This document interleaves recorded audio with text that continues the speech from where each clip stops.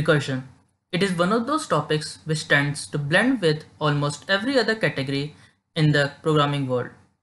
Interviewers always ask questions based on recursion to gauge candidates' problem-solving abilities, because this topic pushes the candidate's limit and differentiates them between good and exceptional.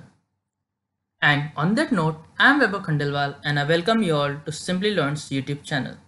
In this session, we will discuss some of the commonly used recursion problems asked in the interviews. We shall begin our session with our first question. We will be calculating sum of the numbers from 0 to a given number. Then, we will discuss a recursive function that returns the factorial of a given number. After that, we will take a glance at a recursive function that returns the nth Fibonacci number. Post that, we will take a closer look at a recursive function that checks if the string is a palindrome. Finally, we will discuss recursive function that can reverse a given string. But before we begin, make sure you have subscribed to our YouTube channel and clicked on the bell icon below, so you never miss an update from Simplilearn's YouTube channel. So without any further ado, let's get started with our first question. We will calculate the sum of numbers from 0 to a given number. We will start with creating a function sum. In function definition, we will first check if the given number is 0 or 1. Then we will return the number. Else, we will return addition of that number with the recursive sum function with n-1 as an argument. Now, let's try it in the code editor.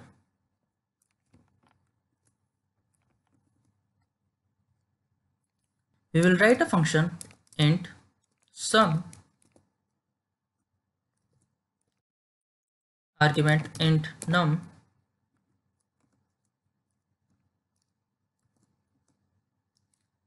We will check if num is equals to 0 or num is equals to 1. If yes, then we will return num. Else, we will return num plus sum of n-1. Now we will write the code for the main block. We will declare int n res. We will call cin to take the input data. Then we will res equals to sum at n. Then we will print this sum.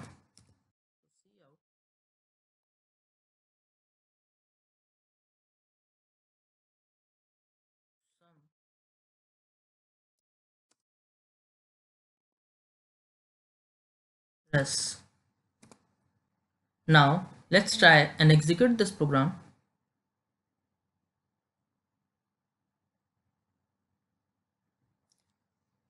We will give argument as 5.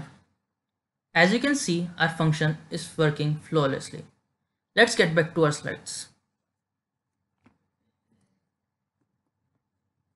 Now let's move on to our next question. We will discuss a recursive function to find the factorial of given number. We will start with creating a function fact. In function definition, we will first check if the given number is less than or equal to 1. Then we will return 1, else we will return multiplication of that number with a recursive fact function call with n-1 as an argument. Now let's try that in a code editor. We will start with function int fact argument int n. If n is less than equals to 1, then we will return 1.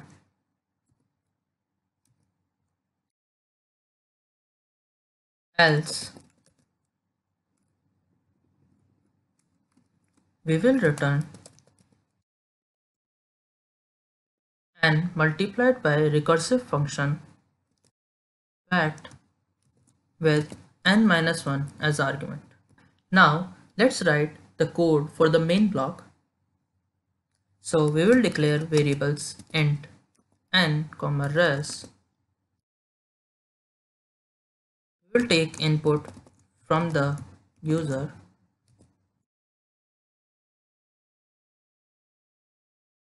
Now res is equals to fact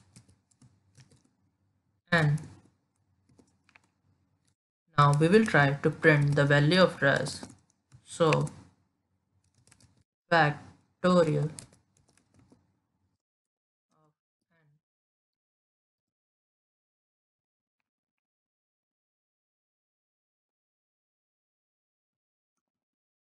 res. Let's try and execute this.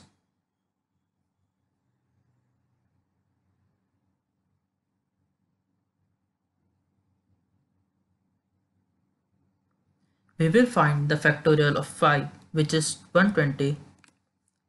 As you can see, our function is working flawlessly. It is getting us the value of factorial 5, which is 120.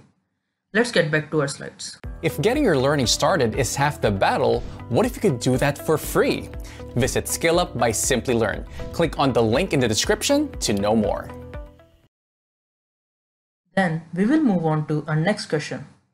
We will discuss a recursive function to find the nth Fibonacci number. We will start with creating a function Fibonacci.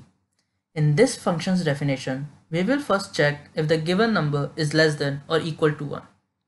Then we will return that number.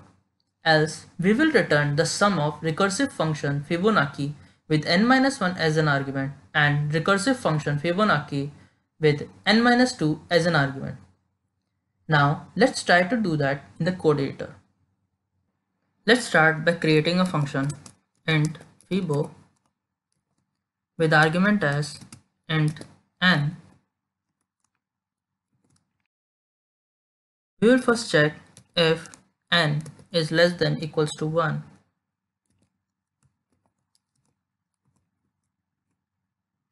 If yes, then we will return n. Otherwise, we will return sum of recursive function fibo at n-1 and the Fibonacci function at n-2. Let's write code for the main block. We will start with variable int n, res. We will call cin function to get user value for n. Then we will store the value of Fibonacci function in res.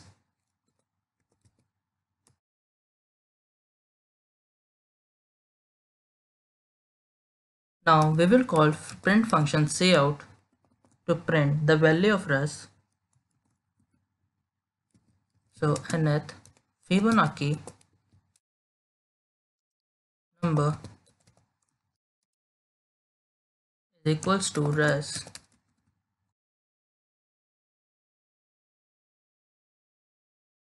Return 0. Let's try and execute this. We will check the Fibonacci number at 9th position, which is 34. As you can see, we are getting the value as 34. That is, our function is working flawlessly. Let's get back to our slides. Now we will move forward with our next question. We will be discussing a recursive function that can check if a string is palindrome or not. We will start with creating a Boolean function isPalin with an argument as string str, integer low and integer high. First, we will check if the string has at least one character or not. Then we will compare the first character and the last character. If a mismatch happens, then we will return false. Otherwise, we will move to our next pair by recalling the recursive function with incrementing low and decrementing high by 1. Now, let's try this in the code editor. We will start by creating a recursive function to check if str from low to high is a palindrome or not. Here the low defines the first index and high defines the last index. So we will write a boolean function is palin with argument as string str comma int low comma int high.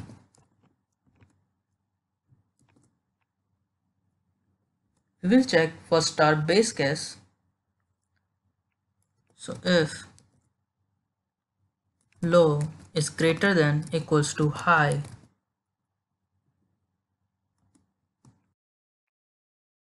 then we will return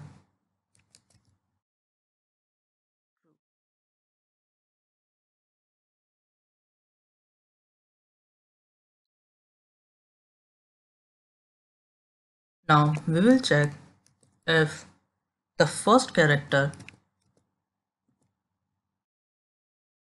is equal to the last character.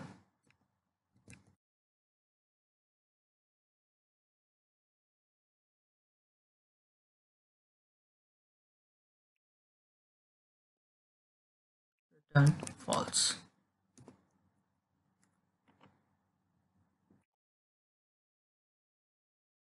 Now we will move to the next pair. So return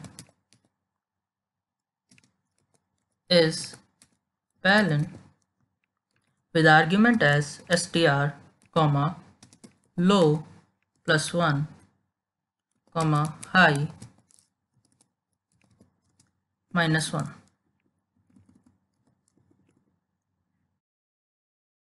Now let's write the code for the main block.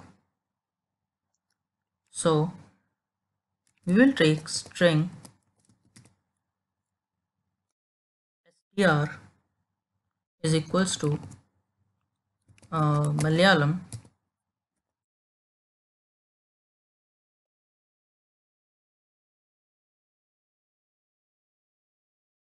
now we will check if alien repeat.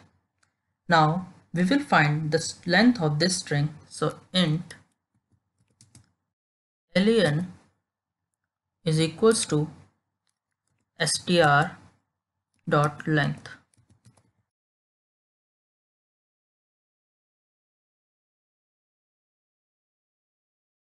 Now we will check if is palin from str comma 0 to comma alien minus 1.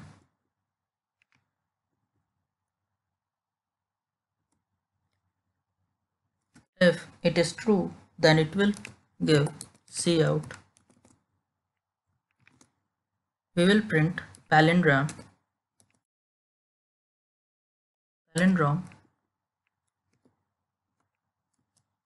else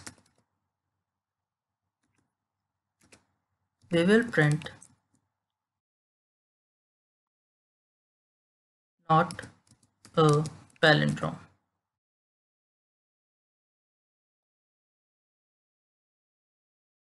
Let's try and execute this in the code editor.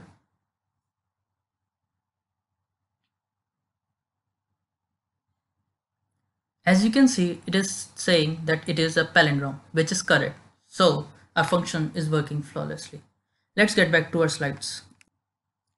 Finally, we will discuss a recursive function that can reverse a given string. We will start with creating a function reverse with an argument as string str, integer low and integer high. First, we will check if the string is greater than one character or not. If yes, then we will swap them. Then we will move to our next pair by calling the recursive function reverse with incrementing low and decrementing high by 1. Now let's try this code in the code editor. We will start with creating a recursive function, but before that we will include a special library include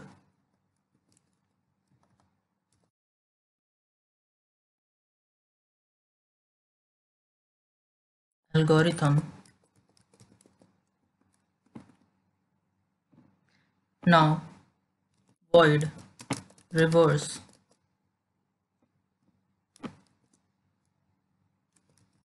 string $str. Note that we have passed the string as a reference parameter. Int low, int high.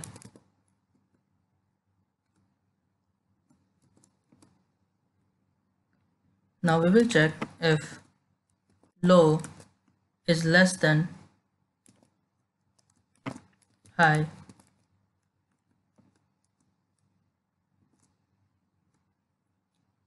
If yes, then we will swap str at low,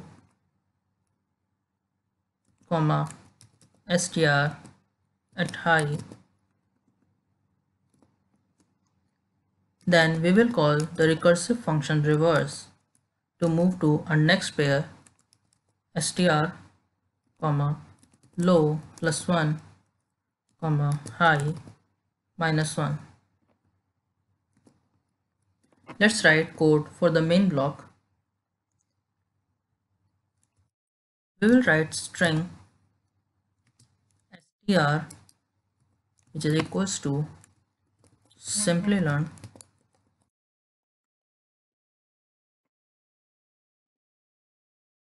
Now we will reverse str, comma 0, comma str dot length minus 1. Now cout